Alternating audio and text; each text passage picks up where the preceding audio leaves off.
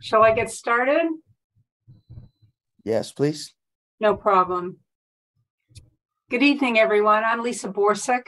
I'm on the board of directors of the Sunnybrook Foundation, and it's my pleasure to welcome you to our speaker series discussion this evening with a focus on virtual care and cancer care. April is Cancer Awareness Month, and the Canadian Cancer Society reports that 2 in 5 Canadians are expected to be diagnosed with cancer in their lifetime. Some of these patients will come to Sunnybrook for care. Sunnybrook's Odette Cancer Centre is the second largest cancer centre in Canada. Behind the centre's reputation for unparalleled cancer care is a commitment to the unique needs of each patient. Finding the best ways of doing this is a constant evolution. Throughout the pandemic, and along with other areas of healthcare, there has been a shift to offering more care virtually. Tonight's discussion will look to answer some important questions. Is this approach to care virtually the same thing? And how will virtual care fit into the future of cancer care? We have an incredible speaker panel lined up for tonight. And alongside our esteemed panel of presenters, we are very fortunate to have Dr. Calvin Law both presenting and moderating this evening. Dr. Law is the chief of the Odette Cancer Centre and is the Regional Vice President of Cancer Care Ontario. He is a cancer surgeon and an affiliate scientist at the Sunnybrook Research Institute. Dr. Law also holds the rank of full professor in the Department of Surgery, as well as the Department of Health Policy, Management, and Evaluation at the University of Toronto. This is just a snapshot of his biography. As you can see, we are in very good hands having him moderating tonight's event. Dr. Law, it's my pleasure to introduce you, and I'll now pass the event over to you. Thanks so much, Lisa. And welcome everybody out there. It's a little different when we're on Zoom and we can't see you all, but it's just great to have you. And I thought, how appropriate is it to talk about virtual care virtually? And so again, welcome all of you. Again, tonight our talk is called Is It Virtually the Same Thing? You know, how virtual care will fit in the future of cancer care. And as Lisa said, we have a wonderful group of speakers up here to talk about different perspectives, which I think are really important for all of us to understand how this works and maybe to engage in some really good discussion. Now, our order is going to switch up a little bit. We're going to start off actually with Dr. Simron Singh, who's going to talk about how virtual care can fit into the overall system of care. Then Bola and Leahey will present on how the pandemic has affected virtual care and some of the development that happened. I'll then come in and talk to you from the other hat that I wear, which is as a surgeon, to sort of talk about how virtual care is fit even with surgery. And then we're going to finish up with Tamara Harth, who leads our patient education, who's going to address virtual patient and family education. Now, obviously, we're going to set aside time at the end of the evening for you to ask your questions to any of us on this panel. And that will come through the chat, and we'll try our very best to get through all of the submitted questions that we can.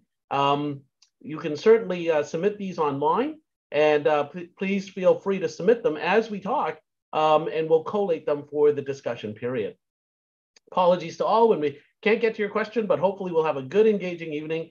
And from there, we'd like to get started. And let me introduce you to Dr. Simron Singh, a wonderful friend of mine, and also a medical oncologist here at Sunnybrook, who's not just an affiliate scientist in our research program, but also has a provincial role in Cancer Care Ontario as the provincial head of the patient-centered care program. He's also an associate professor at the University of Toronto, and in his past, he did complete his master's degree in public health from Harvard. So this is just a small snapshot of Dr. Singh's bio, and we're really fortunate to have him here to give us that perspective of how virtual care fits into a system of care. So on that note, Dr. Singh, thank you for joining the panel. Over to you. Thank you, Calvin, and thanks everyone. Really glad to be here today to talk a little bit about virtual care from a bit of a larger umbrella perspective. And I'm going to wear my role that I have at CCO, which is, as Calvin mentioned, the head of the person-centered care program. So I'm going to talk to you a little bit about that today. And I'm just going to share my screen here, if that's okay.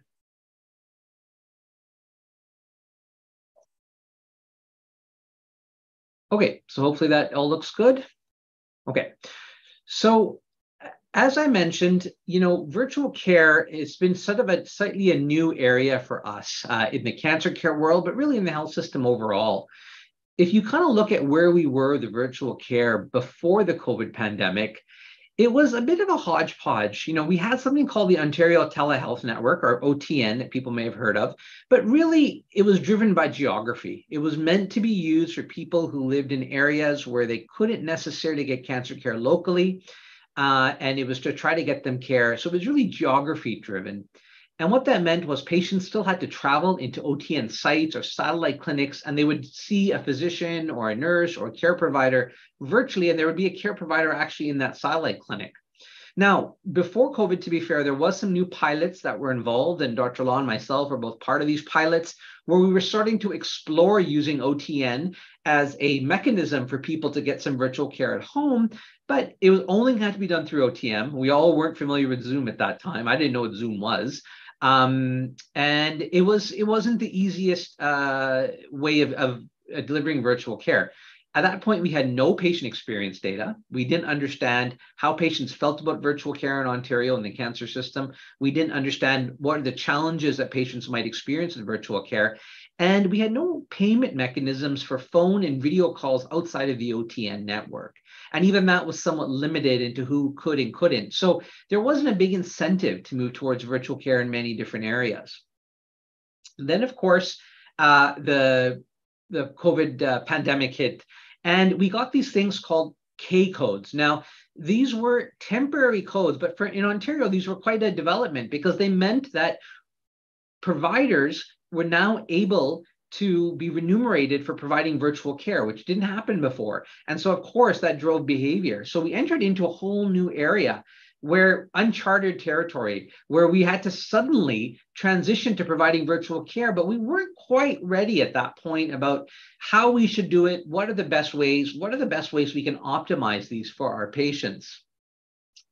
Now, if you look at virtual care, what we were doing in the cancer system, now this is all across Ontario, whether you're a numbers person or a graph person, I've given you both information here. And I think what's really obvious here is that we were doing very little virtual care. When it came to what we call systemic visits or chemotherapy visits or visits for people who were getting medication for their cancer, before the pandemic, less than 1% of our visits were virtual. And like I said, that was mostly geography based. Why by March, when these K codes came out, we were at more than 40%. What a drastic change for our system. We went from delivering almost no virtual care in the province to 40% of our cancer patients are now getting virtual care. Same thing for radiation treatments, slightly more, but it was less than 2% before COVID. And we're looking to all but half of all visits were now virtual. The psychosocial oncology, I thought I would bring up this because there was a little bit more virtual care going on in this area, probably some more phone calls, to be quite honest. But when you look at it in COVID, again, the vast majority of people here are now getting virtual care. So we really had to figure out how to transition and how to do this fast. Now, some people may say, well, this makes sense. Just start giving virtual care and start doing it on the computer. And that's kind of what we had to do. But there was a lot of things that we needed to take into account when we were doing this. One of the things was data. When we do stuff in our Ontario healthcare system, and especially in our cancer system, we want to make sure that we are effective and that we are providing the best patient experience and the best provider experience. We like to do things based on data, and Ontario is great for that, and Cancer Care Ontario is really good for collecting data and making changes based on that data. We did have a lot of data that we could go to say, what is the best way to deliver virtual care? What are the good and bad things that we can do? In the cancer program, we certainly want to be what we call person-centered. And that really means about understanding that cancer care is a journey. It involves a larger care team. It involves education. It involves making sure that the right people are part of your team. And we have to think about principles like equity and appropriateness. We want to make sure when we're rolling out virtual care that people who maybe didn't have access to computers or felt comfortable with computers, or there was language difficulties, how are we going to manage these things on a virtual setting? There was the regulatory environment that we were trying to understand very quickly. There's issues like privacy, confidentiality, things that we take very seriously in the cancer program. Policy, regulatory guidelines in terms of what needs to be delivered, how it needs to be documented. How do we ensure that we're doing the right thing? And then there was logistics. How do we have people transition? In a program like ours at Sunnybrook, we have a lot of learners. A lot of people come and they work with us to try to learn how to become good care providers. And how do we incorporate those learners into virtual care? We didn't really know how to do that. And as well, we wanted to start thinking about new models of care. How can we change the way we take care of our patients better doing virtual care? So a lot of different factors that had to be considered right at a provincial level. And then that's why we decided at Cancer Care Ontario to start looking at this to try to think about how can we best deliver virtual care. As I mentioned, we didn't have clinical guidance. So we decided we need to provide some clinical guidance about what's appropriate virtual care and how to do this. And I'm going to talk to you about this in a minute, because this has sort of formed the bedrock which we're growing our virtual care across the province for in the cancer program. We also realized technology is going to be a real issue. Technology, both at the patient level, but also what we call the provider level. So make sure people have, the system is ready for this influx of people. We're all very comfortable with Zoom, or some of us are more comfortable with Zoom now, but certainly I was not comfortable using Zoom at the beginning. It was new for me, and trying to figure out how do I communicate over Zoom was a completely new endeavor. And I think I wasn't alone in that regards. And then, like I said, research and evaluation. We didn't have data, so we needed to collect data quickly. We needed to understand the experience and the outcomes quickly, so we could quickly make changes, because this was happening very fast. And the key to this is at the bottom of this slide. It's ongoing engagement with patient and family advisors. At the Odette Cancer Center, but also right across the province, we have a very strong community of patient and family advisors. They're integral partners in every part of every program that we do. And it was very important that we work together as a team, patients and providers together, to try to figure out this in a hurry. We did a review to try to see if we could, what kind of data could be driven by. And to be quite honest with you, what we found is there isn't much data. There was some data from Australia, mostly telephone, and mostly based for people who had geographical disparities or barriers. There wasn't a lot in how do you deliver virtual care to somebody who doesn't have geographical issues, but really more due to the pandemic. So this at least let us know that we were not missing anything. So when you don't have data, one of the ways you can do this is you can bring together experts and you can try to make a consensus statement. And there's ways to do this so that it's not one person's opinion, someone loud in the room doesn't sort of overrun the larger opinion. You can actually do this in a very systematic way. And this is called a Delphi approach. And this is what we did. And the reason I bring this up is you can see here, we had a lot of people involved. We got a lot of doctors from a lot of different areas. We got allied health, nursing, patients, researchers, we had Indigenous leads, we had our primary care providers, we had people who were leadership positions throughout the system, we had patient and families, all came together to try to come up with some guidance for the system so that we would know how can we deliver virtual care in the best way possible. And this is the guidance document that we came out with. It's a clinical guidance for person-centered virtual care. And it's a scope of recommendations that we laid out about how we can best deliver virtual care, looking at things like selecting appropriate patients for virtual care. How do we deliver diagnosis? How do you execute a treatment plan virtually? So if someone's coming in for treatment, where do you integrate virtual care in there? And what about follow-up appointments for those people? How do you integrate virtual care into that? And we looked at both telephone and video-based care because, to be quite honest and frank, at the beginning, most of our virtual care was over the telephone, telehealth, because we didn't have the infrastructure set up yet to be doing a lot of face-to-face video conferencing, which I think most of us has recognized is, if possible, is probably superior. It's always good to see somebody in the communication. There's a lot of non-verbal communication that's an important part of any conversation, let alone a conversation in partnership between patients and their providers.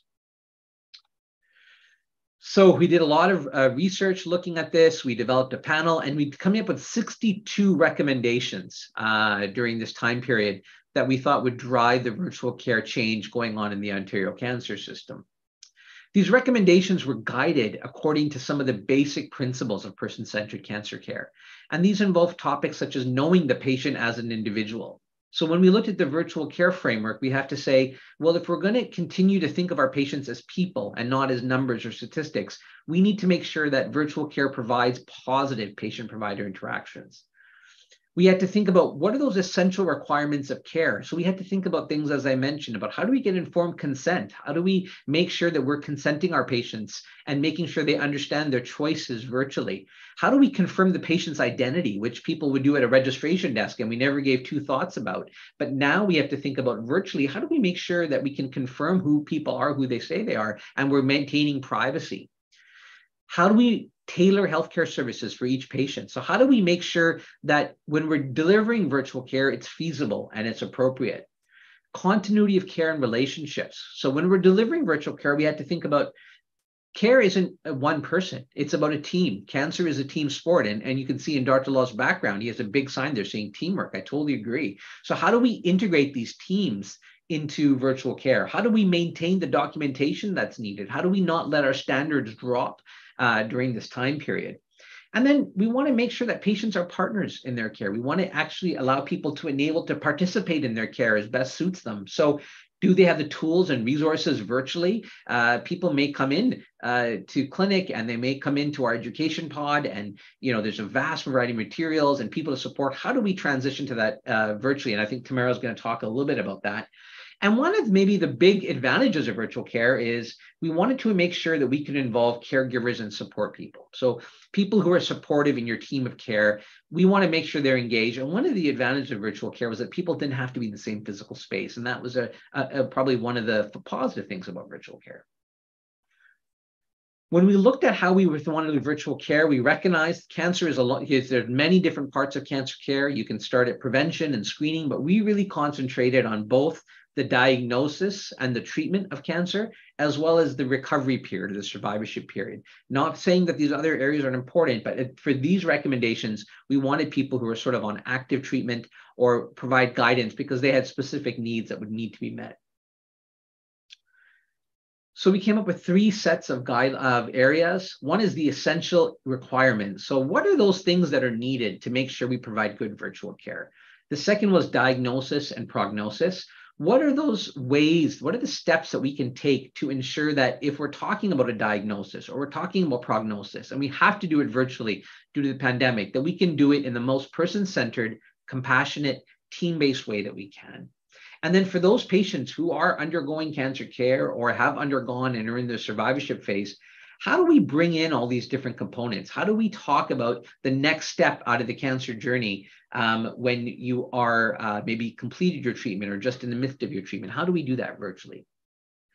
So when we look at essential requirements, we thought about, who should be consulted when you're providing virtual care? What are those basic things that are required? As I mentioned, for diagnosis and prognosis, this was really about what is the best way to communicate a diagnosis? How can we order tests for the diagnosis be done? And when should they not be done virtually? I think that was very important. And what aspects, if decisions are being made, if we had a limited capacity, because remember we had social distancing at that time, if we have a limited capacity, what are those aspects that we should be considering about who might be appropriate for virtual care or not? Now, we don't have those capacity limits to the same degree anymore, but the nice thing about this work is that it's enabled us to sort of think about the future post-COVID, about when we're able to look forward into how we can apply these principles to provide good virtual care. The final area, as I mentioned, was about active management or survivorship. And here we wanted to talk about who is suitable for virtual care. There are certain areas of cancer that were just not suitable. Physical exams needed to be done. And there were certain areas that we could provide virtual care. And it was better for the patient and it was better for the system. And it worked for everybody. It was a win-win situation. So we were trying to find through these guidances and these win-win situations. So I'm not going to go over, of course, all these recommendations, but I just thought it's important to be aware that these principles were considered at a provincial level when we were trying very rapidly to come out with recommendations on virtual care. Things to consider, that these are just examples, were that one of the recommendations talked about incorporating care partners. We wanted to make sure, we know that support team for patients is so important. We know that cancer isn't about just a patient, it's about everybody around them and the support team around them. And we wanted to make sure that we maintain privacy, we maintain consent, but at the same time, we ensure that those people were still involved. At times, we had capacity limits where people weren't able to bring their care providers with them into the hospital, and that was really difficult for everybody. No one liked that. So with virtual care, we wanted to make sure we figured out ways to incorporate care partners, even if they happen to be in another city, another country. We wanted to make sure they were involved in the discussion. We wanted to involve primary care. I think people recognize that primary care physicians and primary care providers are incredibly important, and they're an important part of the support, but also the care journey for cancer patients, both during their cancer treatment, but also afterwards. And we've always been working on this, in person or not in person, but virtually this became difficult. How do we involve primary care providers? So we came up with some options for providing opportunal patient care, and even had instances where we had the primary care provider join in on that virtual appointment, which would have been impossible in previous days, to have a family doctor and an oncologist join together and communicate a plan back and forth in real time. And then training. And then we started to talk about developing training programs for people, for providers, for nurses, doctors, for all providers, to make sure that they're comfortable in having these difficult conversations that cancer care entails virtually. And we decided we need to hear from the patients. That was one thing we were really missing. And we have a patient experience measurement tool in Ontario for in-person care called Your Voice Matters. So within weeks, we quickly flipped this to a virtual platform. We wanted to make sure that we were understanding the experience of patients who are having virtual care, so we can move fast and make the changes that we needed to fast. And this involved really aggressively making sure that all people who had virtual care appointments, that we tried to have some sort of platform for them to provide feedback. And there was other issues that we had to start to think about in virtual care. Did you get a choice if you wanted virtual care or not? Were the instructions clear on how to join this virtual care appointment? What were your wait times like in virtual care? And did you have access or connectivity issues? These are all issues that we don't think about in person, but we had to start to think about with virtual care, including language, and how language might be a barrier for some people to provide virtual care. So a lot happened during then. We've come out of the pandemic, and our cancer system has been transformed, no doubt about it. And I brought this slide up just to make sure people are aware. We now have an ongoing framework. It's changed somewhat, but we do have an ongoing framework now for permanent virtual care in the cancer system. We have an opportunity to see patients. We encourage people to be seen face-to-face on video if possible. There is an opportunity for phone, but we want to make sure that people are still getting the care they need. And so the government, for example, has put in rules to say that, after 24 months, you need to make sure you're seeing your patients in person as well. And so there is a framework. It's not perfect, but it's certainly a step in the right direction to make sure that we can provide virtual care ongoing, and that we can have some of these advantages I described for virtual care for our cancer patients. And with that, I'll stop, and you're going to hear a lot more today about how these different recommendations and ideas got put into practice here at Sunnybrook. That's awesome, Simron. It's fantastic. And just very glad to start receiving questions from the audience. We're going to answer them at the end, but we've got your questions, and we're going to continue going. Again, Simron, thank you. So I'd like to introduce our next two speakers now. First off, Ruby Bola. She's a radiation therapist by training, but currently she is our project manager of strategic initiatives at the Odette Cancer Center. Ruby has completed her Master's of Health Sciences and Health Administration as a certified health executive. Translation, she's an awesome leader in our program. Her portfolio is inclusive of the Radiation Oncology Continuing Education Program, where she spearheads the development and implementation and evaluation of continuing education offerings, virtual care within the Ambulatory Oncology Program, and operationalizing new models of care and project leadership on external partnerships. So you can see Ruby has a huge, wide base of knowledge in quality improvement and patient experience, and I'm really glad that she's here to share some of her expertise this evening. Along with her is Angela Leahey. Angela. She's been an oncology nurse here for 30 years, and she's just an incredible person, one of my favorite people here, and a wonderful colleague to work with. She currently holds the position as our patient care manager at the Odette Cancer Center, and she oversees the outpatient clinics and oncology nursing, and of course, virtual care as well. With the ongoing capacity and resource challenges and human healthcare challenges. Angela has been particularly excited to be part of the virtual care initiative to help us. We're very, very glad to have Angela and Ruby here tonight. This evening, they're going to really talk about how the pandemic affected virtual care and give you an idea of how the Odette Cancer Center has come through that and what they're going to plan to do. So without further ado, I'm going to pass the microphone over to you both. Thank you very, very, very much. Thank you, Calvin. Can everyone see my slides? Okay. Are my slides up? Yes, they are. Sorry. Thank you. Thank you. So thanks, everyone, and a special thank you to Dr. Singh as well for kicking off the talk. I think what Ruby and I are going to touch on today is a really concrete example of how we've rolled out virtual care at the Odette Cancer Center. And really, you'll see embedded in our example a lot of the key principles that came out at the provincial level we have taken into consideration, and you'll see that peppered throughout our talk this evening. So I'm just going to start by advancing the slides.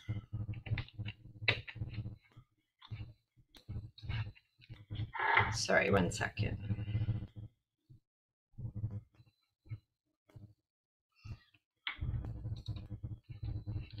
I'm trying to advance with my keyboard. You might have to use the mouse when you're on Zoom.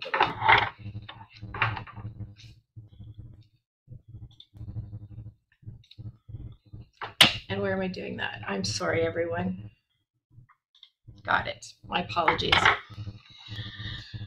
So yeah, I wanted to the pandemic obviously changed everything in our lives, including healthcare. And I know certainly with all the restrictions that were put in place within the hospital and the Odette Cancer Center, we really had to pivot very quickly to think about how we were going to see our patients in a different way. Certainly with fewer and fewer people being allowed into the hospital and into the cancer center, certainly back in early 2020, even a lot of the physicians were not able to come in as well. And so I think, as Dr. Singh mentioned, a lot of the conversations that were happening between providers, healthcare providers, and their patients was really over the phone. What we wanted to do, though, is certainly try to augment that and move toward the Zoom platform, which we heard earlier that not many of us knew about and knew what that looked like. And it was really over a period of about 1.5 years that we were able to really fine-tune this process. One thing I wanted to share with people with regards to virtual care, sometimes it's a bit confusing, and certainly in the context of Odette, we define virtual as being either by phone or by video. One thing that we also realize is that you might have just one interaction by video or phone over the course of your healthcare pathway, or you might have multiple visits that are done virtually. We know that with the introduction of Zoom, we were catapulted into trying to think how to best interact with the patients and the families. And the video platform certainly provided a much more comprehensive way of looking after our patients. Certainly, Tamara will talk about the education component, but even we've gotten creative with how we have been seeing patients with also physicians and their fellows and learners that also want to look after patients and talk about different patient cases. We've been able to do that virtually as well. So one of the things that came out about virtual care is we didn't actually realize just the benefits that we would see as a result of moving in this direction and moving to the video platform. We certainly know that people having the flexibility to either be in person or to do it virtually became very important. I see some questions in the chat we'll address later, just around if you are committed to virtual, can you request in person and vice versa. One of the things we didn't think about entirely off the bat, but certainly patients let us know, is because a lot of our patients are beyond the GTA, not having to travel in certainly helped. It certainly helped through the winter months as well. And then not to mention the cost of parking. Sometimes people coming for just short visits just to get a quick update on imaging or results maybe did not need to be done in person, but could have been done virtually. And that certainly was helpful for people who didn't have to pay for the parking. One of the things we certainly noticed during the pandemic, but I would even say pre-pandemic, there were times that family members wanted to attend, and friends attend with the patient, and it was difficult because they were at work, they couldn't get away, they couldn't make it to the cancer center, they weren't sure how long they'd be waiting. And this is one thing that virtual video has certainly been able to do, is allow us to include the family members in with the appointments as well. Last but not least, it's not here, but I think a lot of people can find coming to the cancer center very anxiety provoking, and having the ability to be in the comfort of their own home during their visit with their notepad and their questions, or someone to be there to take notes for them, was certainly very helpful as well. So we mentioned the challenge with the pandemic, obviously, and certainly now we are seeing much higher volumes of people coming back into the center. That's a good thing, but also we have limited space and time to see people. And I think what we're most thankful for is the ability to have hired some virtual clinic coordinators or virtual care coordinators. We've been able to hire 4 individuals that are working with us now to get our healthcare providers onto the option of running virtual clinics. It doesn't mean their entire practice or their entire patient care is done virtually, but to give them the option to do a half-day clinic, a full-day clinic, where they can run that virtually. What we've done, though, and we wanted to stick to, is the same principle of how we flow our clinics in person. We wanted to create virtually as well. So there was a familiarity around being welcomed into the clinic, being welcomed into the Zoom, and then having the opportunity to go into a virtual room, which Ruby's going to touch on a little bit later, and then your provider can come in and meet with you then. So where we're at today is we have 45 live clinics running on the Zoom platform. That's between 31 healthcare providers. I don't say doctors because they're not all physicians that are running these clinics. We have some genetic counselors as well. So with no further ado, I'm just going to hand it over to my colleague, Ruby. Thanks, Angela. Perfect. I'm just going to share my screen here. Sorry. Yeah.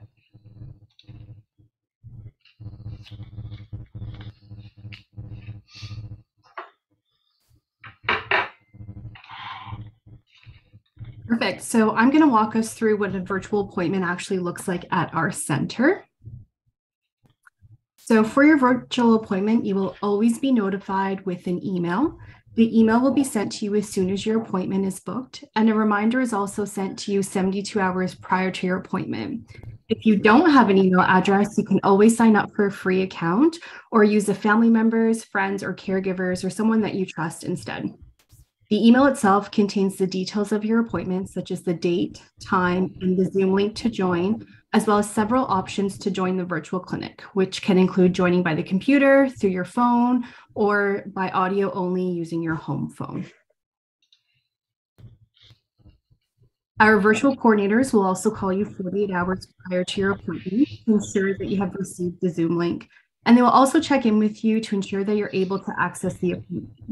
If at that time you're unfamiliar with Zoom, our virtual coordinators are more than happy to walk you through the steps on how to join the virtual clinic. So there are a few things to keep in mind when you're preparing for your appointment. You want to ensure that you're checking your email regularly to see if there's any updates from your healthcare team. If you have a family member or caregiver that's also going to be joining your appointment, you want to ensure that they know the date and time and have the Zoom link as well. You want to ensure that you're available 15 minutes before and after your appointment, as sometimes our providers can run late. And you want to try to find a private, quiet, well-lit area for your visit. On the day of your appointment, you want to open the email and click on the link or use the meeting details to access your appointment. Once you've done that, you will be directed to our virtual waiting room, which is very similar to our patient waiting areas at the center. You'll see a message that says your virtual coordinator will admit you shortly and to have your personal details ready. Once you've been admitted to the clinic, you will be greeted by one of our virtual coordinators. They will confirm your identity, connect you with any family members or caregivers that are also joining the appointment, and troubleshoot any audio or video challenges you may be having with Zoom. Once you feel ready, the virtual coordinator will then move you to a clinic room, which is also known as a Zoom breakout room. The breakout room or clinic room is where you connect with your provider. So in the clinic room, you may see some familiar faces. So you may have your family members or caregivers in the clinic room. If an interpreter is needed, you may see an interpreter as well. And since we are a teaching hospital, you may also see learners that are working with the providers. This is very similar to all of the people you will see during your in-person visit as well. Once the interaction in the clinic room is done, you are free to leave the meeting. About a month after your appointment, you will receive a link from our team to share your experience. This helps us make continual improvements and ensure a seamless experience for your virtual care appointment. So to date, we have been able to connect with some of our patients. So these results here are about 142 patients that we've heard from. And what they've shared with us is that they felt very prepared for the Zoom appointment. They felt that the email had clear instructions. They did not experience very many technical difficulties, and overall were very satisfied with their visit. I did have the opportunity to speak with a patient recently. This was a woman who is a new mom, and she shared with us that she was very relieved to do her appointment over lunch as she lives in Ajax. She said, virtual is super convenient. I received a lot of reminder calls, and now I have peace of mind knowing the next steps of my care. It was really wonderful to see. So we touched on this a little bit already with Dr. Singh and with Angela. So there are many benefits to virtual care. It can be accessed using many devices, your phone, your computer, or tablet. It's very easy to add family members or caregivers. They don't have to be in the same location or even in the same country. There's no need to travel to the hospital or worry about parking, and you can have your appointment from the comfort of your own home. Ruby, you can just leave the slides up. Thank you. Go ahead. I'm going to pass it over to Angela to walk us through some commonly asked questions. Yeah, just a few key things, because we figured that members of the audience who've not yet had a virtual appointment, regardless of where that might be, might have some questions around this. Certainly in getting prepared for the virtual visit, what can throw people off is that you're all set up and you've worried about the tech piece, but you've forgotten key things like getting glasses and hearing aids.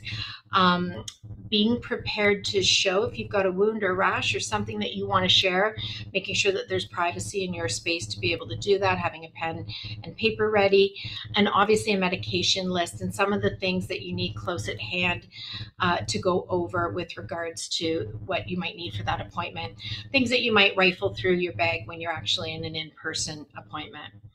Next slide, Ruby. One of the key questions we get asked is, what if you don't have access to a computer or a webcam? Where possible, we find a lot of the family members are jumping in to say, I'll get that set up for you, and they're helping out that way. And certainly if a computer is not available, even off the Zoom platform, we can generate a call out to you. So we may not see you video-wise or visually, but that's okay. We can still have you on the platform and be talking to you. Question about not having ever used Zoom before and what do I do? The appointment email has a step by step, but also our virtual coordinators will call you in advance, make sure that you feel comfortable to getting connected to Zoom, and then in the moment they can help you troubleshoot and provide assistance. Just a couple more things. This comes up a lot. What if English is my second language? And as Ruby mentioned, we have interpreter services available that are quite smooth and seamless, and certainly have helped support the visit if family members have not come into the visit to try and help with that.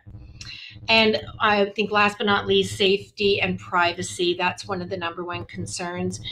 Because we're generating a lot of the Zoom out of the secure server at the hospital. Certainly on our end, we can keep things private, but similar to any in-person visit that you might have, we do our best to keep that keep it private and secure as we would in the clinic as much as possible as well. But certainly on Zoom, we can certainly facilitate that even more so. And I think that's it. Thanks, Ruby. I think we'll hand it back to Dr. Law. That's awesome, guys. Thank you so much. And questions are still pouring in, which is fantastic. And now I'm going to take up the next little part and go to my talk, which I'm going to share with you right now. So what I'd like to do tonight is maybe take us right down to the front line from my point of view, which is how do I make virtual care work, given that I'm a surgeon. So I'm not going to talk about how I robotically operate on you in your own bed at home. That's not my version of virtual care. Instead, it is how you fit what Ruby and Angela just showed us, what Simron talked about as a network. How does it fit now inside a cancer surgeon's practice? So here we go.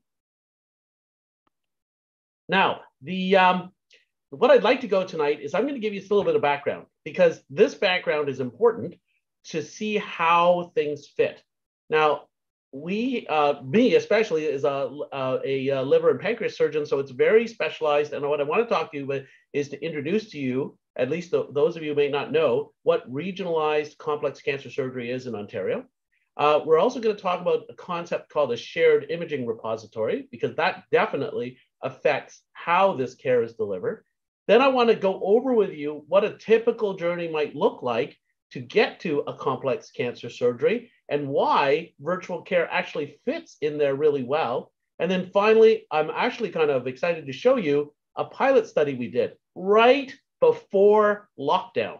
So this was based on a lot of the pilot work, as Simron told you earlier. He and I have been involved in learning about virtual care and piloting it for some time now. And I will say the pandemic put basically rocket fuel into the engine. But before then, we were already starting, and I wanted to give you that context to show you what patients were saying, outside of just COVID. What was virtual care, not just with COVID? So let's dig into that. I think it's pretty cool. This is a historical document from 1925. So we're not brand new in this. That somebody had already imagined virtual care. In this case, it even included a virtual robot that you could check a patient. But the idea of being in a remote location is certainly something people have been dreaming about. And I feel like we're closer to this ideal than ever before. Now in Ontario, to set this up was the development of what we call centers of excellence for certain complex procedures. Listen, if you're in Ontario, you're going to get great cancer care. There are many cancer centers, but there are some surgeries that are very complicated. Liver and pancreas surgery is a high risk, high intensity surgery. And these are actually only done in 10 places in Ontario. And these are the ones highlighted in orange, as far north as Sudbury and as far south as Kitchener and London, Ontario. And really, this was designed to concentrate teams, not just surgeons, but teams. That includes the intensive care unit, the postoperative recovery nurses, the ward nurses, cancer center, the medical oncologists that work with the cancer surgeons to give either therapy before or after cancer surgery. And it was very, very clear that patient outcomes were far better in these concentrated centers than when we just did a little bit in many, many hospitals. And this is something Ontario can be very proud of leading in the world, as they clearly demonstrated an improvement in surgical outcomes because of this. The trick, of course, is look at where the orange dots is. The travel that's required is starting to become obvious. The distance you are from these centers is very obvious on the map. And although a lot of the population is concentrated in the southern part of Ontario, and that's where most of the orange dots are, that's a huge number of kilometers even in that area. But Ontario has really pushed toward this. And before this time, if you needed the surgery, you would be traveling back and forth, getting ready for the surgery, and ultimately the surgery being done. Now, that's not even changed now. What's changed is I think we've made the journey a little bit easier, and that's coming up. The second thing that's helped is what we call a shared imaging repository. This is something else that we've been working on a long time. Something that really in the background, the whole idea of it was that in the past, information was kind of sent one to the other. Did you bring your chart? Did you bring your disk? I still remember the old days. It was like a miracle that you could bring imaging on a CD, because before you had to bring a huge bag of images. Now, me just saying that makes me already dates me. But the fact is, things were, you had to bring the data with you. And that just didn't make any sense anymore especially in the world of this kind of distributed care. And this really led to a real question of how do we do it? And the key was we needed a unifier. And an imaging repository holds all the pictures, all the labs, all the data. Specifically, imaging was what we were looking at in one place, so that you can, through this server, connect anywhere, and there's no disk to bring. There's no worry about whether or not somebody can see your scan. It's just completely seamless because the system is connected. And it was a really huge moment when this was done. Interestingly, we at Sunnybrook lived right on the border of an area where we served to the east of Yonge Street, where at one point in our history, everybody was connected on this imaging repository, and everybody to the west of Yonge Street was not connected. Now, this wasn't a Sunnybrook choice. This is one of those incredibly interesting decisions made by politicians. But whatever the case is, before I get into that, it gave us a natural opportunity to look at patients served from one side or the other, one having a natural kind of split between those on an imaging repository and those not. And to one of the interesting surprises that was published out of this study was that those who were on the imaging repository, that is their care team, no matter what hospital they're at, were on an integrated information system. They got to surgery faster, their wait times were slower, and I can tell you their outcomes were still the same. So nobody got rushed to surgery. Just because you didn't have your scan necessarily done at Sunnybrook didn't mean that you had a worse outcome at surgery. It was amazing. There was new efficiencies, and really inside this shared system, you probably saved at least one scan for every 5 patients that came in. And when you look at the total volumes and the number of people who live in Ontario, the volume is huge. And that was so important. But little did we know, this all connects between having regional centers, making people a little bit further away from specialized care, but then bringing that closer together by having joint imaging repositories led us to better understand how it fit here. This is a very, very brief look at what your journey might look like for complex cancer surgery. It's a lot easier if you just need a hernia fixed or you have a bad gallbladder. Those are very straightforward. It's one decision only and then the surgery. But a lot of times people start with a question or suspicion of cancer. Then they have to get some tests. They're just like very, very general tests just to find out if there's anything there. Sometimes they find a non-specific lump. They still don't know what it is. And then you have to go back for confirmatory studies to look at an area, because a lot of times general study just told you where to look. Now you have to look at that area more carefully. Then you say, oh my goodness, there might be a tumor there. Then you got to go and make sure the whole body is staged with whatever specific staging scan you might need.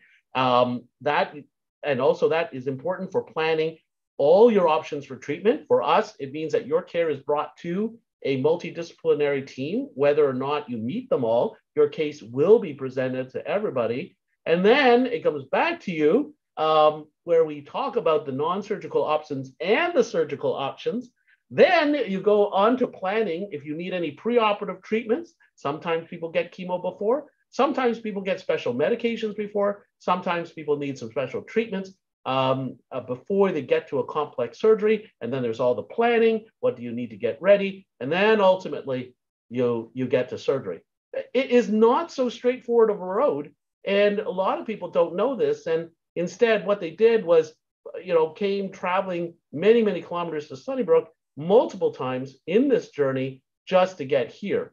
And that was okay. At that time, that was the price you paid for better outcomes, for having more successful surgery, for having less complications after surgery going to this. We all accepted as a public that that's what we'd have to do to get this kind of specialized, complex, better care. But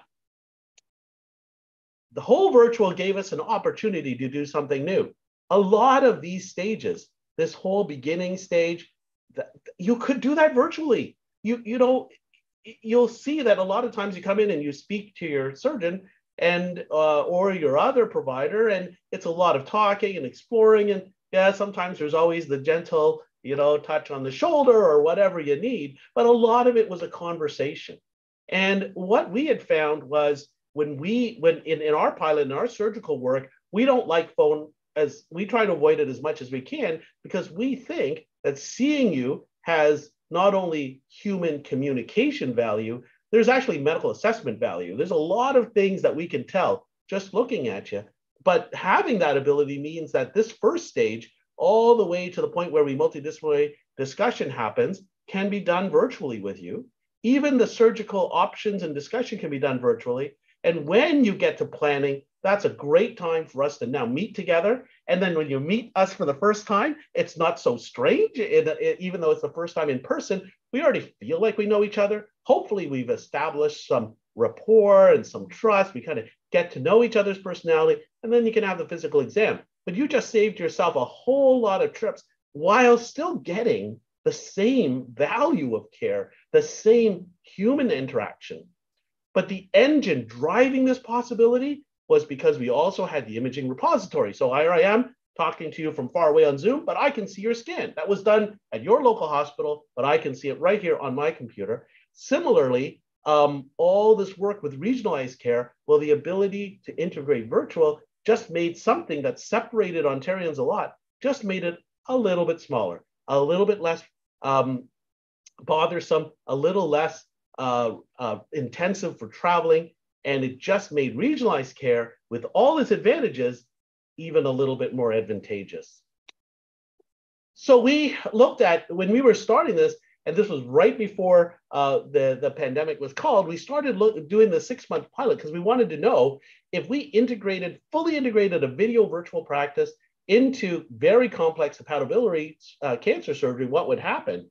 And what happened was we, 2 of us out of the 4 surgeons started to look at, number one, we were going to use a new system that could connect to any personal device. Now, this wasn't Zoom. This was still on the old OTN, but it was like Zoom, which is that you could use a phone or a tablet or something. It was the first time, because there was a time where you had to go to an actual telemedicine center. And a lot of those times it was one of those hidden doors in the malls that you never go into. But it was actually like a lot of small cities had these, and you have to drive to the mall and do it and use their own video system. But with the advent of technology and smartphones and tablets and everything else, this was our first pilot right before we went into Zoom, but with the functionality, a little bit more primitive, but with the similar functionality of Zoom. This was for really either follow-up or new consults. We used it off hours because this gave us an extra time where we didn't need to use clinic space to do it. We were looking and monitoring some usage statistics. And more importantly, we set up a series of interviews to try and understand what people were experiencing and getting to know maybe which way we should go or how this could influence practice. And out of that, in that 6 months, there was 112 people that participated in this. That made up 230 visits. And it was about, 60, there was almost 50-50 male, female. So it was pretty well distributed. But what was really important was this wasn't a young person pilot. The coolest part was we had a 91-year-old who said, well, it's not that hard to connect. And the median age was actually 61. There was a whole distribution of different cancers, but there was also a 60-40 split between whether you had a localized cancer or you had a more complex cancer that had spread to other organs. Those can still have operations, but they're more complex. So it really included a lot of these different scenarios. Out of those 230 visits, some of the patients, the average number of the patients had 2 visits. Some had 1 visit that was virtual. Some had 13 visits that were virtual prior to this. Each of the appointments we had set in this pilot for 30 minutes so that there was plenty of time to do the connection, to figure it all out. The doctors could be a little late, but they would usually be in there within 30 minutes. So it was really defined 30 minutes, which we thought was a big improvement from the usual calling Rogers Cable, and they'll be at your house somewhere between 9 a.m. to 12 p.m. the next day or something crazy like that. The amazing thing was our patients were on average about 47 kilometers away. But what was really incredible is some of the people that did want to enroll in the pilot were only 1.1 kilometer away from Sunnybrook. And we're going to talk a little bit more about that. Our record setter was 1,851 kilometers away from Sunnybrook. The driving time was using we actually had people's address. We took their appointment time. We took the Google Maps can actually do research on how long it takes you to drive at the time of your appointment. But the measurement for the driving time was about 35 minutes, but the driving time could have been even as long as 1,171 minutes as well. Now, after doing this pretty extensive pilot with a very wide range of these scenarios, we went out and wanted to find out how people were doing. We had a fairly open interview. These are like qualitative research, but basically it was a little bit open-ended to trying to glean out some themes that people said. And the four main themes people did talk about was that they felt they got quality clinical care. They thought that their care was actually fairly efficient. Technology was very prominent. There was good and bad of that. And then the final theme was they thought that it felt like the future, which I thought was quite interesting. In terms of quality of clinical care, the big things people talked about was that they felt there was a big synergy with in-person care. And people really felt better when they realized that we used virtual care to supplement our in-person care. You had both, and they worked really well. They helped gave you lots of time to discuss, and times you didn't have to be in person, but it seamlessly fit into your in-person appointments.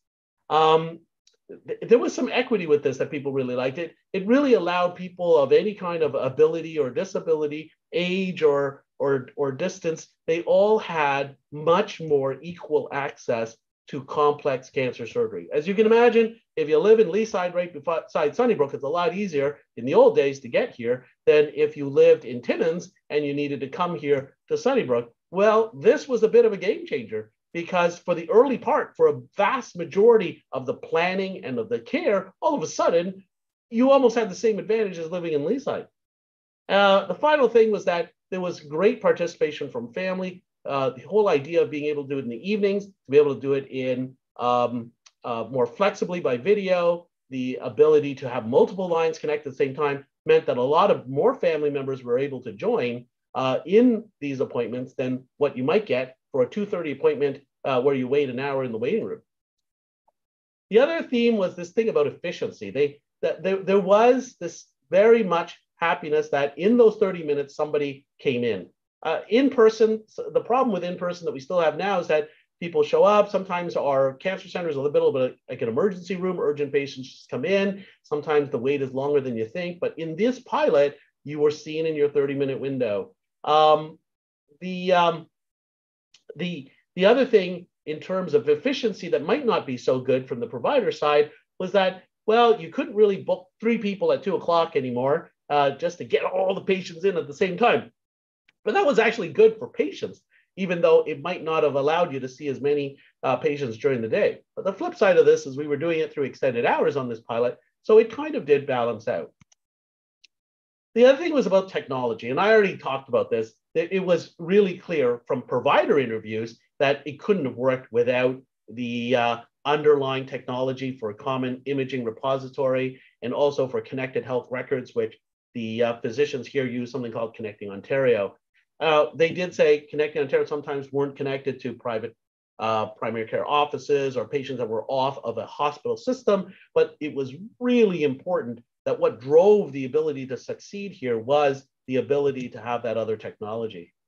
It was interesting that, other technology issues that people came up with was, broadband speed was sometimes not as fast as you think. Sometimes even in the Toronto area, wow, when you get your bargain deal from Rogers, boy, that bargain deal was sometimes really slow. And I will say it's gotten a lot faster over the last little while. But when the time of this study, there was still a lot of people on very slow internet, if I could say it that way.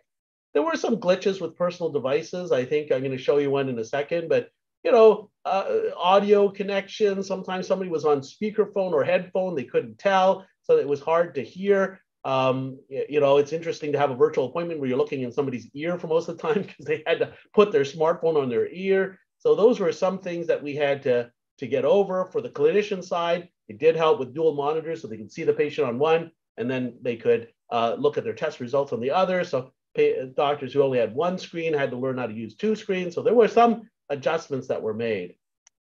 My favorite was a wonderful patient of mine. And again, we did see each other in person. But for one of our discussions, I had to have the discussion with her cat because they just couldn't get the camera to flip back the other way. And the cat was incredibly patient with me as I went through a complex liver surgery.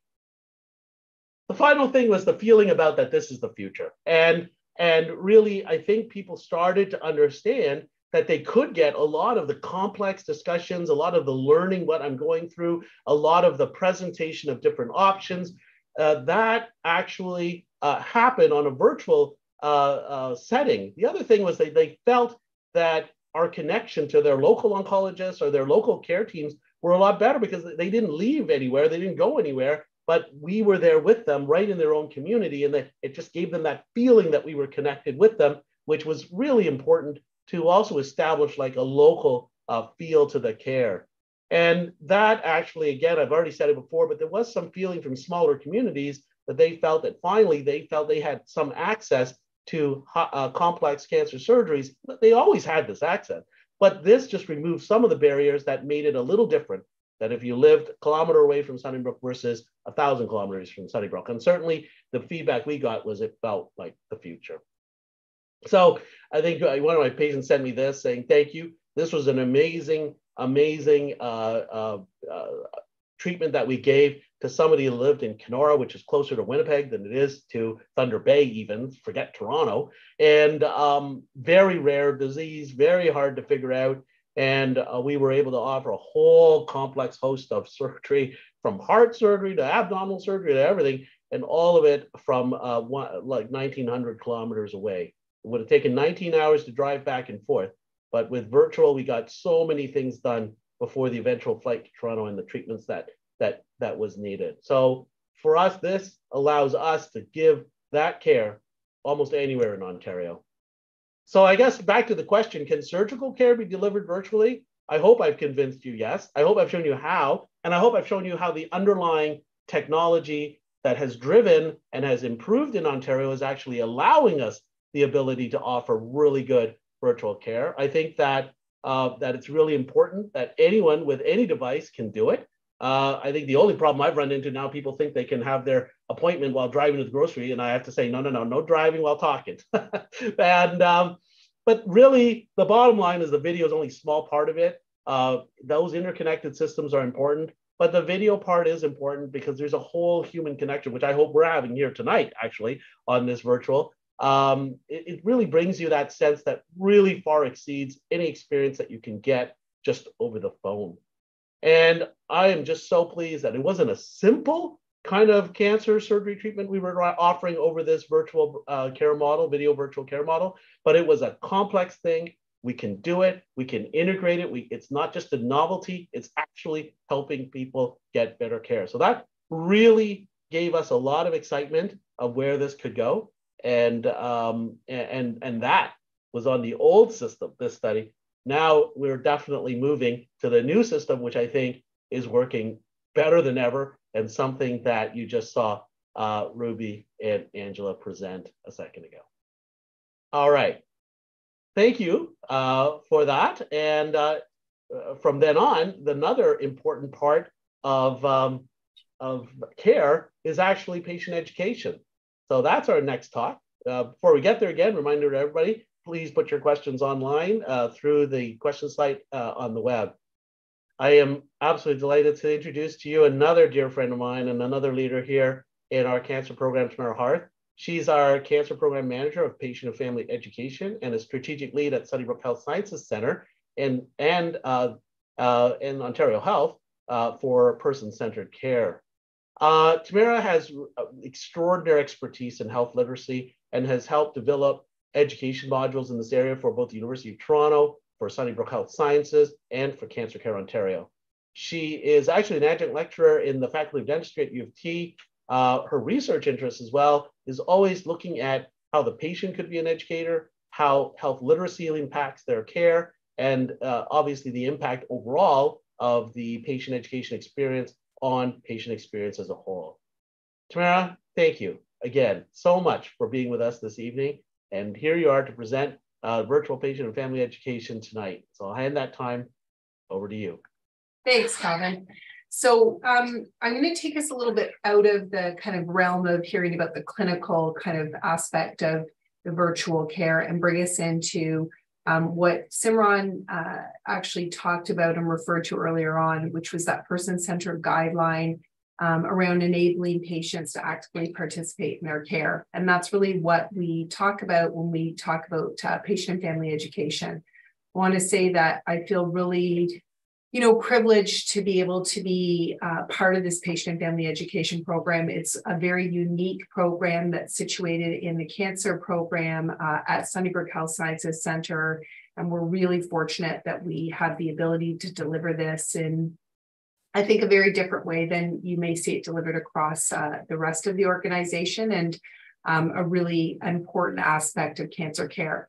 So tonight, I really want to talk to you about our virtual approach. And it was interesting when Dr. Singh talked about this sort of hodgepodge that we walked into as the pandemic kind of struck us. We were not so standardized, I guess, in our approaches to virtual care. And the same applies in terms of virtual education. We did a little bit of it, but it wasn't really evolved. And it was mostly sort of on our website. So the challenge that we were really presented with once the pandemic hit was, how can we create virtual education that is really going to address the diverse needs of patients and families and deliver it at a very high level of quality, and so that it's equitable. Some of that Dr. Law talked about, that there's a lot of equity in delivering care virtually, but there's also some challenges in terms of technology. How do people access technology?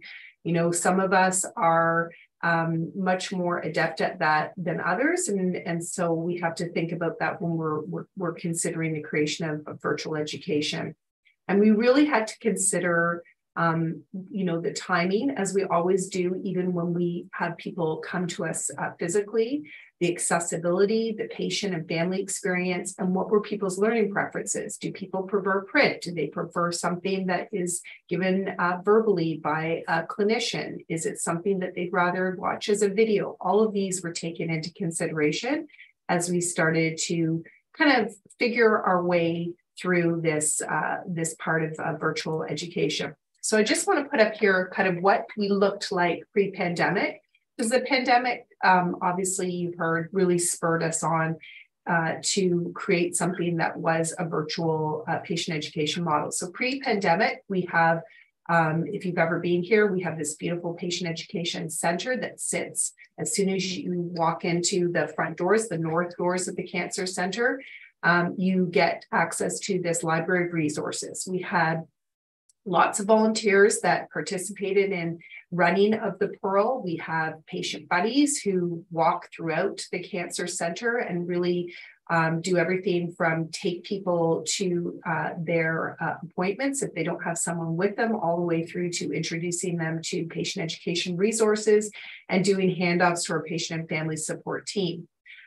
We had lots of community organizations that were physically at the center, providing sort of the other part of cancer support and education. We had drop-in sessions with clinicians. We also were responsible for running the WIG program, and I'm going to talk about that a little bit later on as a success story in virtual care. And then we had this kind of public phone number where people could call in and ask us questions. We had all of our online resources, our website, our public email, video. And then we did these in-person, very topic-specific lectures. And we did a lot of classes, in-person classes. So then the pandemic hit us, and you could see that we have all of these sort of red pieces that happened. So closed, on hold.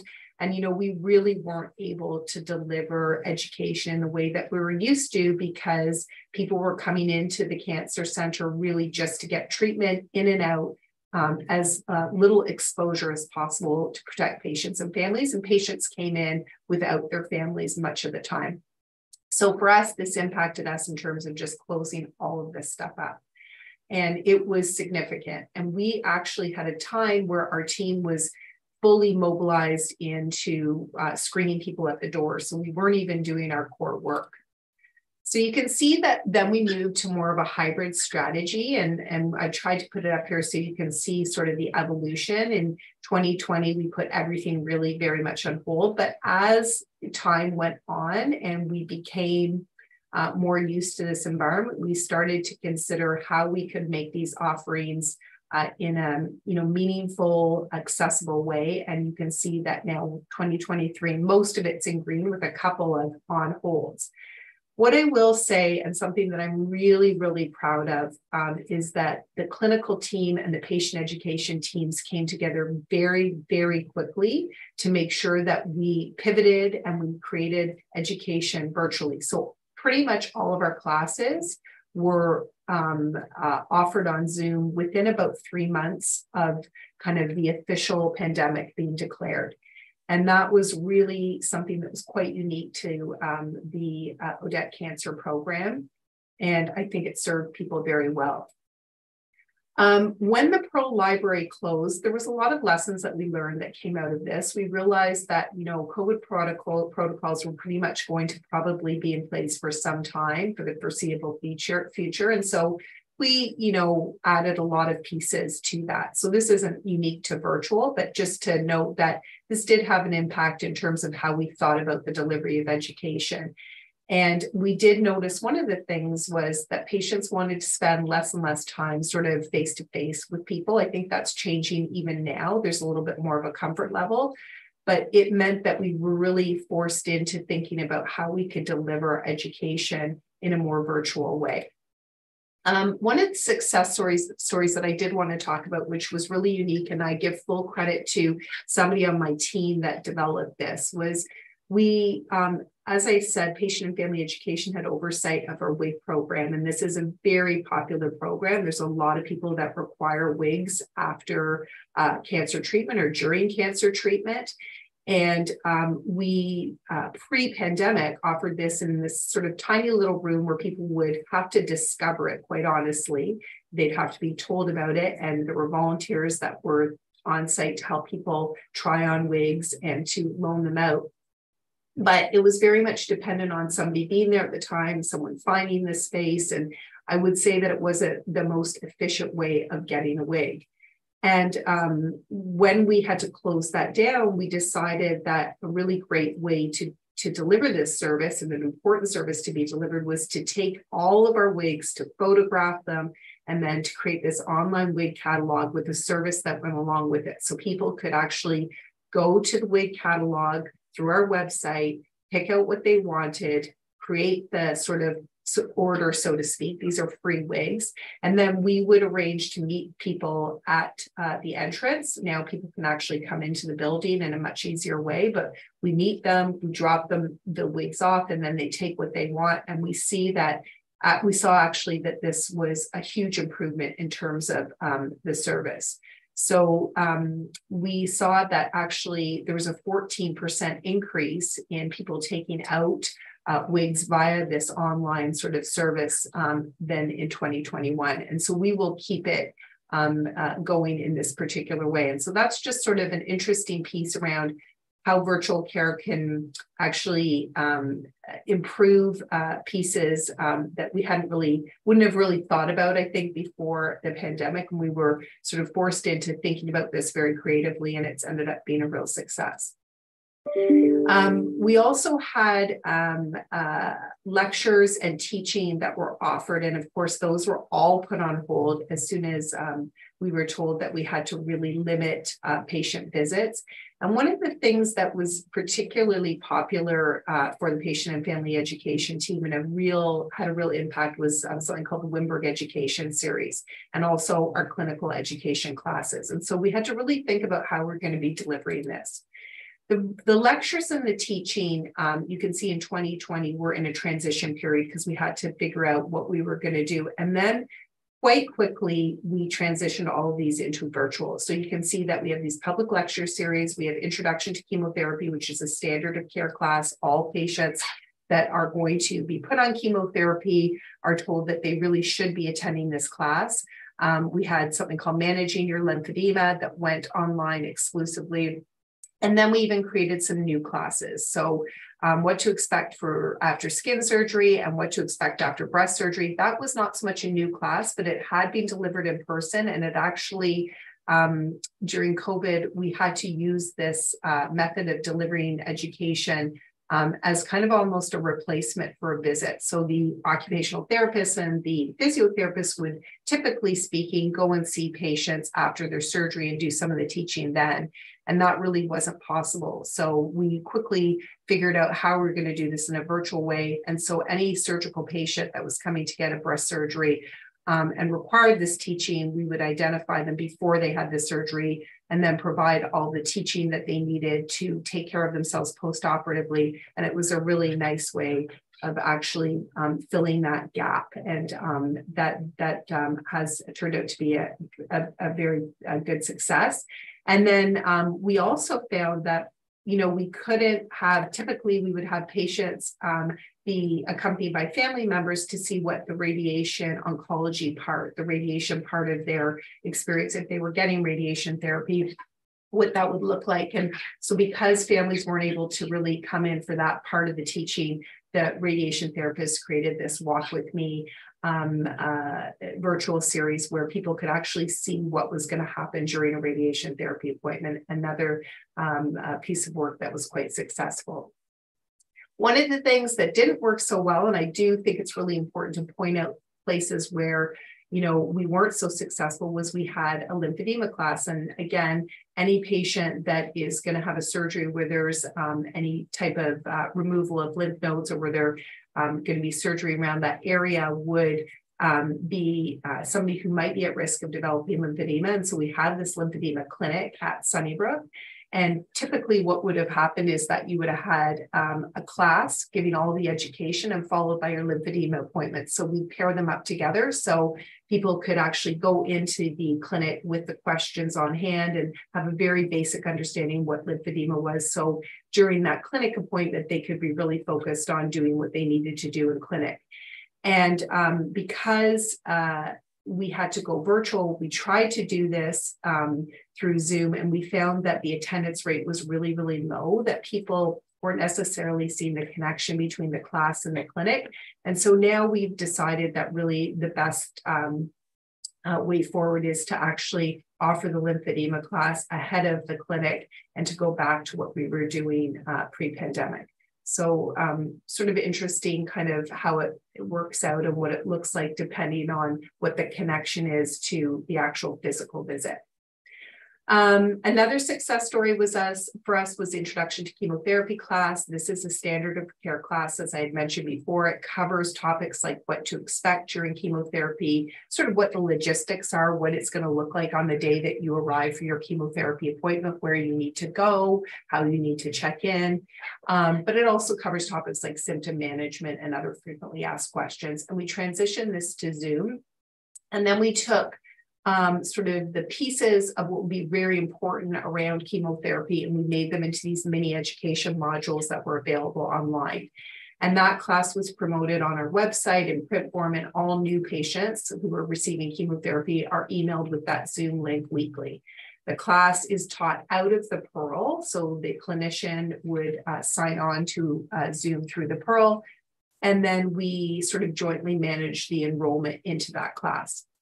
And you can see here that, this really prompted us into thinking about, again, if we were doing a Zoom class, what were the other pieces that we needed to kind of integrate and focus on? And so we actually developed these chemotherapy 101 pieces, which kind of accompanied the class. And again, something that I'm not sure we would have been thinking of doing prior to. So really thinking about making that quality of education where it really should be. And so now this is the way that it is delivered and will continue to be delivered.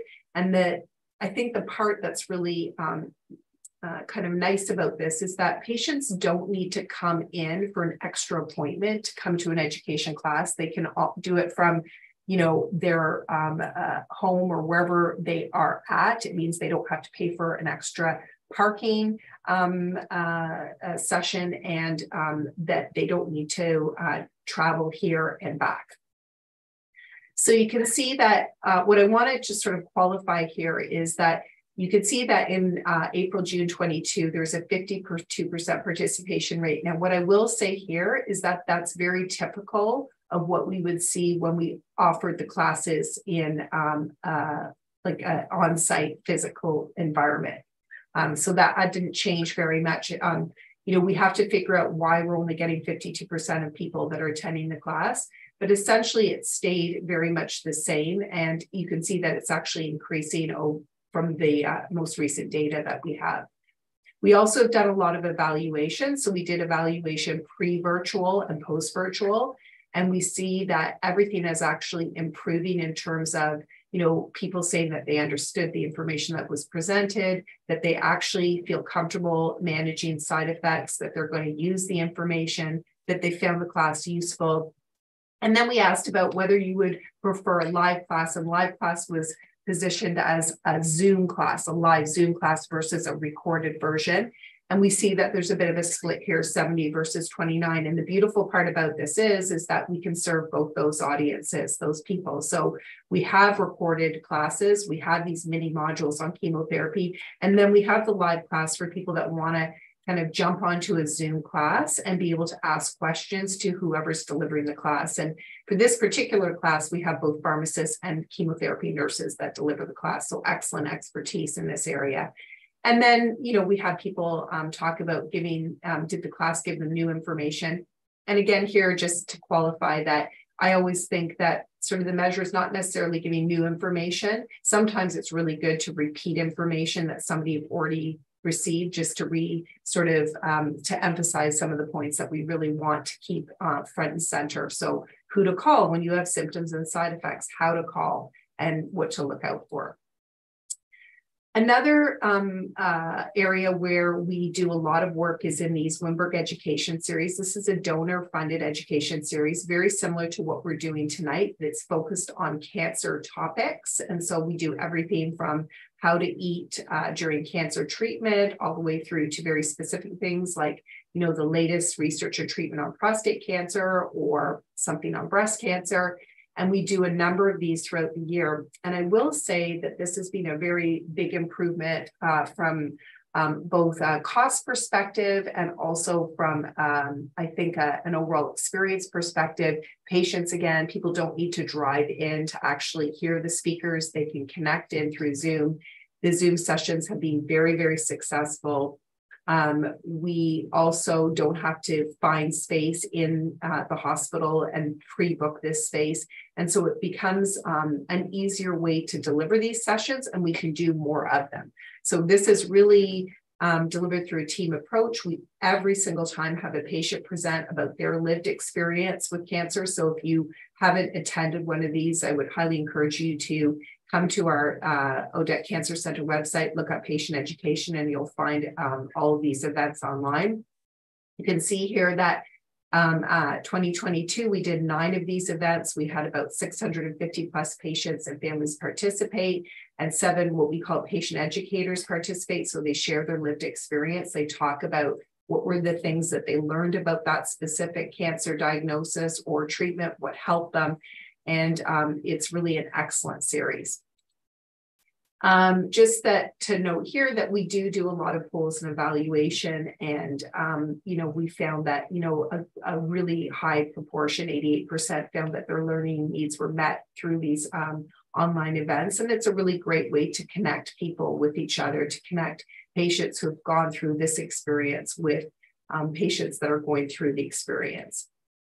And then one of the things, again, that was really, really awesome, I think, during the pandemic, and which we integrated into this virtual series, was Dr. Singh was very generous in giving his time and a lot of energy focused on virtual series of COVID-19 and cancer webinar series. We did 7 of these, and this was really, really critical during COVID because Dr. Singh was able to really present the latest evidence. He talked about how to get vaccines, where to get vaccines, what vaccines meant in the context of having cancer, the safety of the vaccines, the efficacy of the vaccines, you know, any questions people had around concerns, how the variants were changing. And again, these were very, very well attended. And there were lots of great questions and lots of excellent information that was provided really in a very timely way. So this was another thing that we integrated. And hopefully we're far, far away from that. We're not going to have to do a repeat of these, but this was absolutely something that really sort of started us off in the virtual patient education world and started our efforts off in this area. So that's really it for me. I know that we probably have a few questions, which I think Dr. Law will facilitate, but really what I want to leave you with is thinking about whether you have any new ideas of how we deliver education specifically, like generally, and also if there's any ideas you have about delivering virtual education, any recommendations. And the way that you can connect with us is to either go to sunnybrook.ca//cancer education, or feel free to email us at patienteducation@sunnybrook.ca. We're happy to answer any questions you have specifically about cancer information or any suggestions you might have. So I'll stop there, Calvin, and I'll hand it over to you for the questions. That's absolutely fantastic, Tamara. We love the Pearl with its curved glass right at the prominent entrance of the Cancer Center. So I definitely encourage everyone to take that information and go from there. So on that note, Tamara, I'm going to ask you to stop the sharing so this panel can be seen.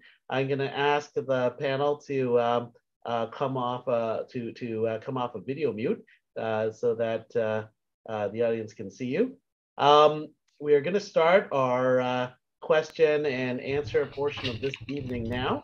And we've already got some questions. I'm going to start trying to collate them and assigning them to our different panel members. If you still have questions, you're still free to submit them now on the online portal, and we encourage you to do so.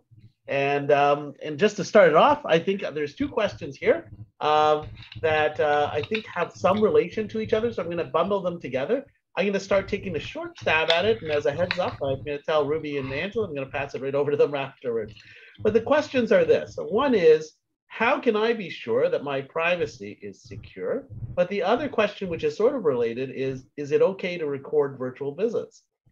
So I can tell you that at Sunnybrook, we use a version of Zoom that is not the free Zoom. We actually have to pay money to get a licensed version of Zoom that is actually designed for healthcare and has been certified by the Ministry of Health for use in virtual care. There was a time where the only certified program for use in Ontario was the Ontario Telehealth Network. And I'm glad to say that the government has certified other commercial vendors, such as Zoom, to be able to do this. Now, what's different about it, though, is the following. Number one, the recording mode is usually turned off because you don't want us recording you. Similarly, it's not really a natural thing to record your conversations about your health. And we don't want any ability for something nefarious for somebody to record it. And sometimes, to be honest, we have family members and not everyone has the permission to do it. So the platform itself does not have the recording enabled. The second thing, for those of you who are more techie, is that when you get the healthcare secure version of Zoom, there's no record of your IP address or where you called in from or what computer you used to connect to your appointment.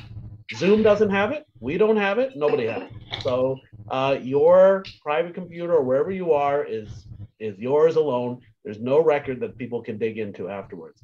So there is that kind of privacy. Now listen, just like in an in-person appointment, I'm not going to bring a video camera in to talk to you, but similarly, you can bring a voice recorder and do it.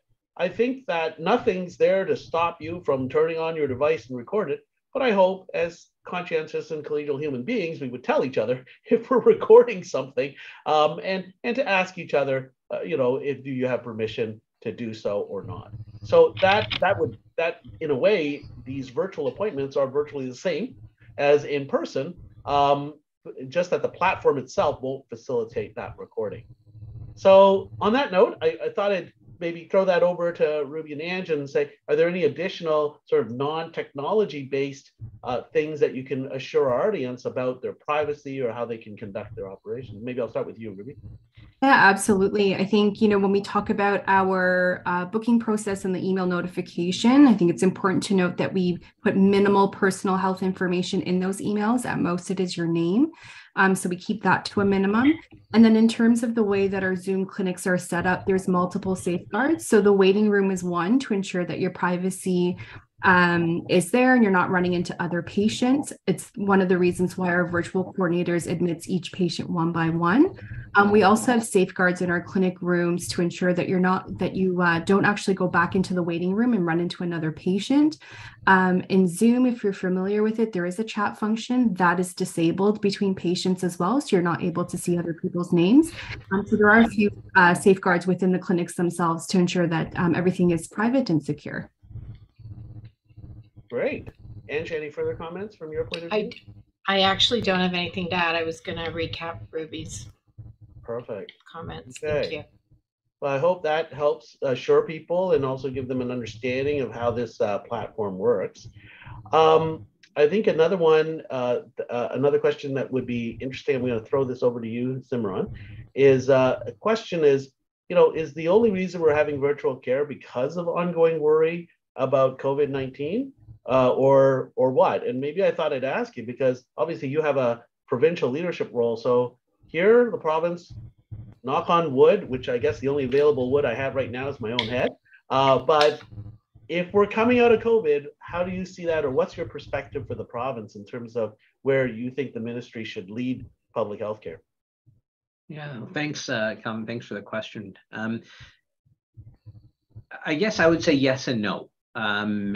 We were really slow in our uptake on virtual care in the province, to be quite honest. We could have done a better job before COVID because as we heard in today's presentations, it can be really helpful for some people, the travel, the time, childcare, elder care, parking costs, trying to fit this into your life. It can be very difficult. So we probably could have done more. The pandemic gave us, for lack of a better term, pardon me, is a kick in the butt to get this going. So I do think we are going to have virtual care ongoing. Some of the work that Ruby is doing and Angela's doing is trying to figure out that right balance of virtual care and how do we make sure it is done well. But it's the COVID pandemic. This is one of those rare things that maybe we come out of the pandemic a bit better in terms of we've got a more robust system. We understand virtual care more and we understand how to do it in a way that's more person-centered than we did before the pandemic. Thanks so much, Simron. This one is a little bit more general question. Sorry, Ange, I'm going to throw this one at you and you can throw it back at us. But the question is, in cases where, even though we have virtual care available, if somebody says, I really want to come in person, what's their approach if they were called being offered a virtual care appointment? So certainly, if they've been booked, say preemptively by the physician as a virtual, then what happens is, as Ruby mentioned, the email reminder goes out at the time the appointment's booked. There'd be an opportunity then to reach back out to the cancer center to say, hey, I'm not sure what this is. This looks like a video appointment. I don't want to do this. If at the time, if that were missed, by example, we have our virtual coordinators who will call 48 hours before the appointment. They'll have a conversation with you. They may learn that your reason for not wanting the virtual appointment is just because you're concerned about the technical aspects of it. And they're very reassuring and will guide you through that. If there's other reasons why you'd rather be in person and maybe not something you want to discuss with the virtual coordinator, what they will do is contact the physician directly and let them know that you are declining the virtual appointment. You prefer something in person, and then the physician will re-enter the appointment for an in-person appointment, or they may choose to call you and have a conversation and explain why they'd like to proceed with video. Okay, that's great. And I think it helps reassure the audience that you're not really trapped into one or the other. And similar to what I was trying to say in my talk, we're trying to integrate it into the totality of the care that you have.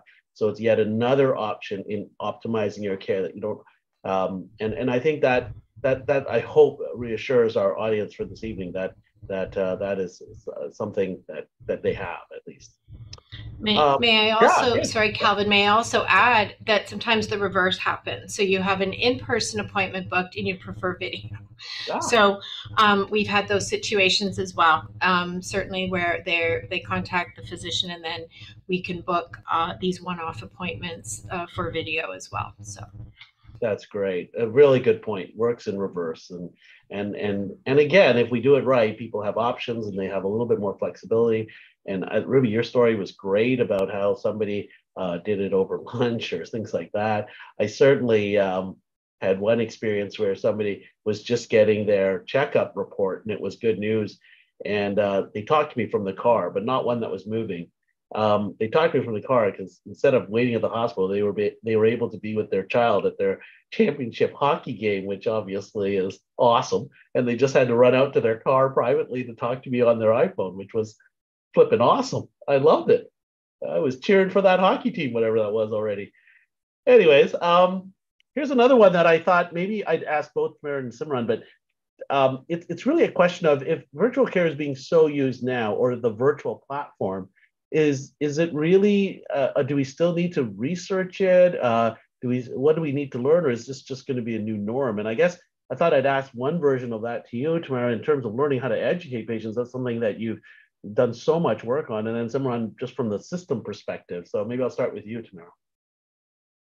Yeah, I mean, I think that, you know, we actually, there's a bit of a gap in terms of, I would say, patient education research and in terms of, you know, the effectiveness and connecting it with, you know, the delivery of education. But certainly, I can say that there has been much more of a need for it and request for it. And we do a lot of evaluations. So I would say that the evaluation that we've done to date on all of our classes, and we've compared data from the classes we delivered virtually versus the classes that we delivered in person. And we actually do this both from a perspective of the healthcare provider and from the perspective of patients and families. And we see that, in fact, they're very similar. And sometimes we see that the feedback that we receive around the virtual pieces is even more positive. So, you know, so the outcomes are the same in terms of what we're looking at. Information is still being, you know, processed and taken in, and people are saying that they're learning, they understand. And sometimes when we measure patient education, we look at anxiety as also, does it help in terms of lowering people's anxiety about, let's say, getting treatment for chemotherapy. That's one of the things that we've measured. And those are very similar, whether it be virtual delivery or whether it be in-person delivery. You know, and then when we see that there may be an issue, we course correct. So the example I gave was, for instance, in the context of lymphedema, where we were seeing that, you know, we really saw a huge drop in participation. And we really do think that that's connected with the visit to the clinic. So a lot of this, really, I think the key piece in this, Calvin, is making sure that we are attending to things like health literacy in whatever mechanism we deliver it. So making sure that people can actually understand the information. And the barrier is not about, I don't understand the information.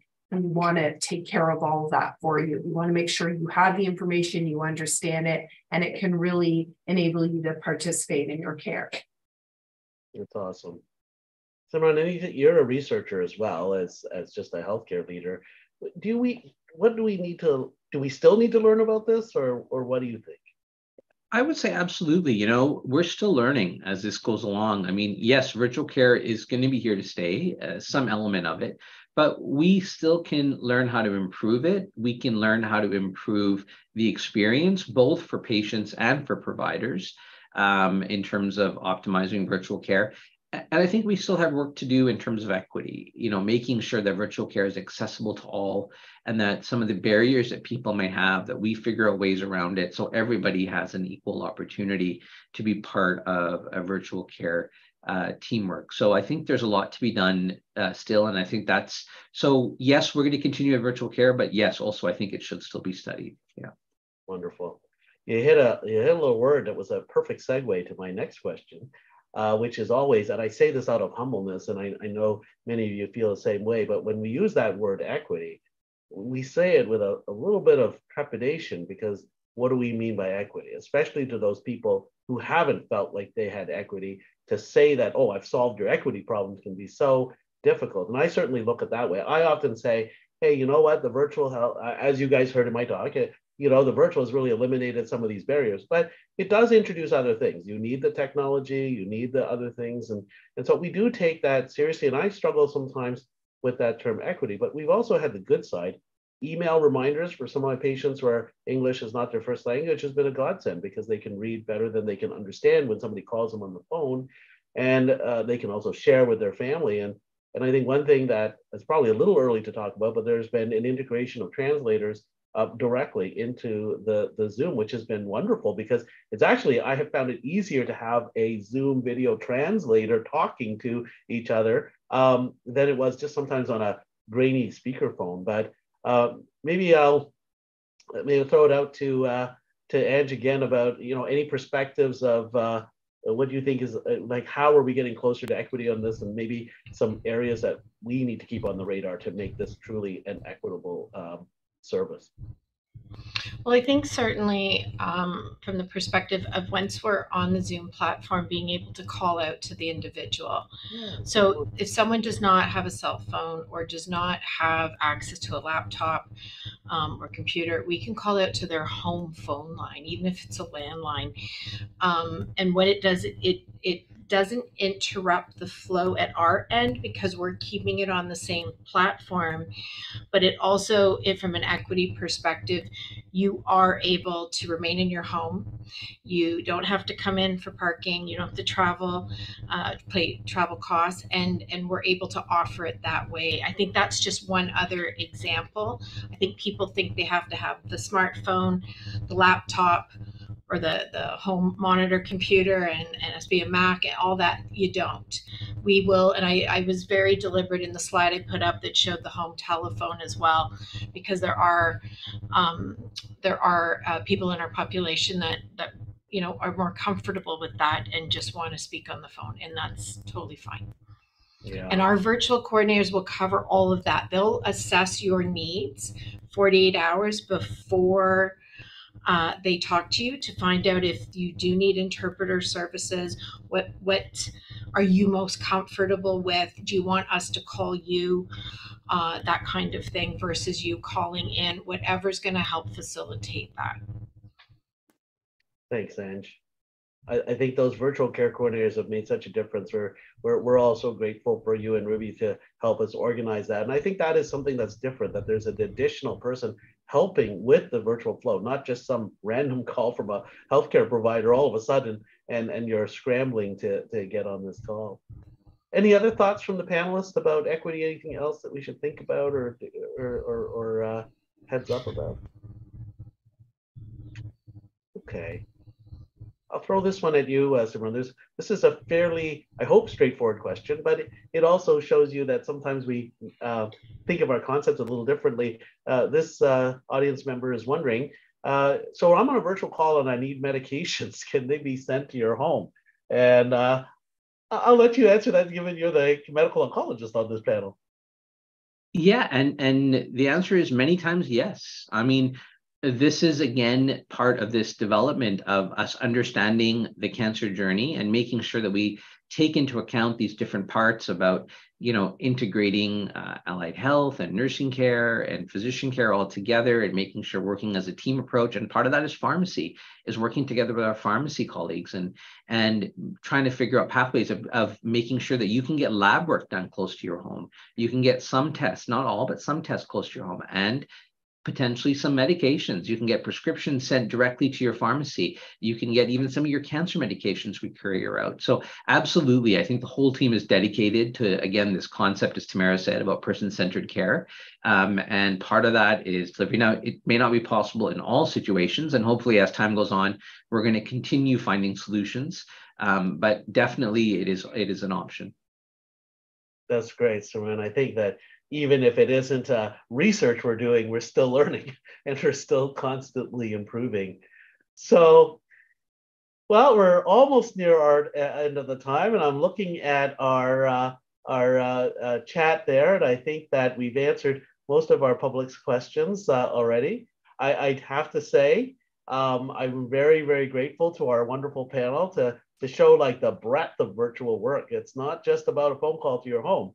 It's a lot more than that, and we hope to see that this really turns out to be something that really improves care. Not just that salvage thing during COVID-19, which was trying to make sure you didn't come in here, but it now I think it's blossoming into something that we hope is a value add to your care. It allows our team to reach you in places that we didn't before, and it allows us to actually increase our capacity a bit, because now we have rooms that are virtual, not just rooms that we can build on the ground. I will really ask our audience out there, thank you for joining us tonight, but please take a moment to fill out the electronic evaluation form that's on the website that you used to join us tonight. This really helps us to constantly improve our speaker series and to help us also plan future talks and topics that are relevant to our community.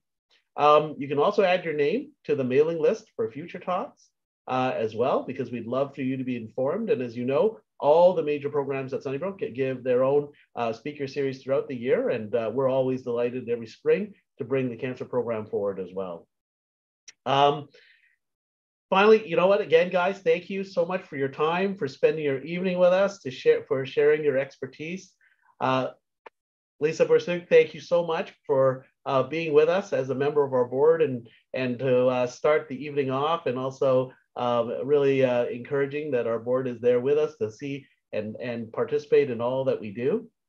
Big thanks to all our audience members for attending, and also for everyone that submitted their very interesting questions that allowed us to really flush this out some more.